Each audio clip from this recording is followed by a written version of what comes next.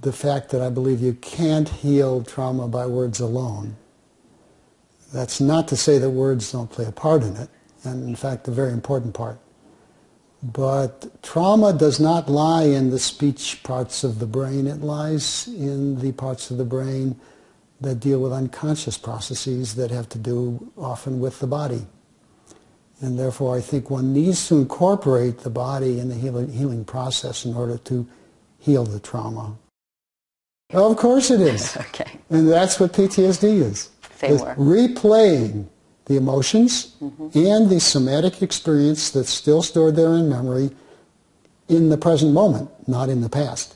So it's as if it's happening. As if it's happening now. So trauma is a corruption of memory. That's number one. Okay. It's a corruption of the body's process.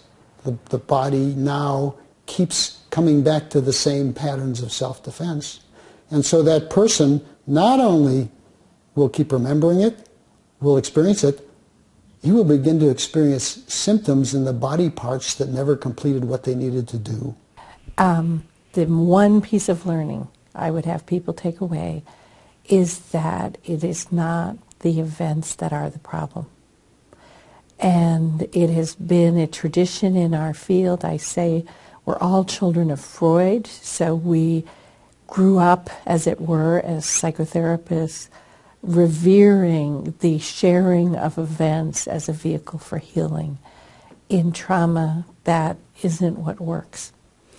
And in fact, it often makes things worse, and we start to confuse the events with the people who experience them.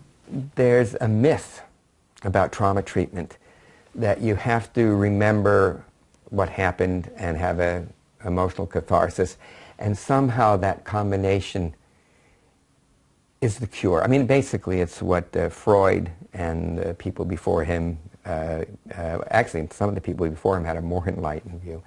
But this was the idea that is a misunderstanding or a misapplication in trauma therapy, that you have to get the people to remember one horrific experience after another, and to have often violent reactions with those memories.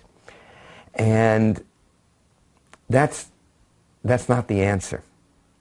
Again, the answer is to be able to come out of where the person has become frozen physiologically. Now, as part of that, the person will generally recall images and begin to process images and feelings, but in a much more gentle way.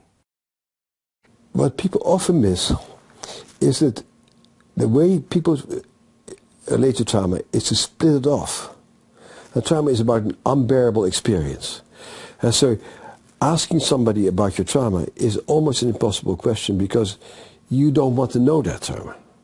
And the very essence of trauma is that it is too scary to visit and too scary to know. And so people split off their trauma. They dissociate it.